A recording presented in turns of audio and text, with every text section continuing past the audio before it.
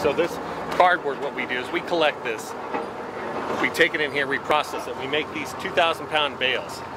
This here maximizes our space in a vehicle that we can get over to a mill to where this can be recycled and turned into paper again.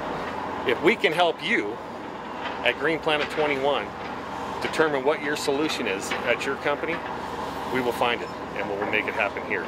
We want this product to be recycled as many times as possible. If we keep doing that, it'll end up back at a collector hopefully, and we will recycle it one more time.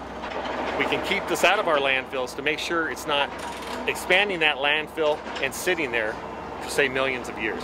And that's what we're here to do, to make sure the wild horses, the deer, the antelope can all range in this area for generations to come.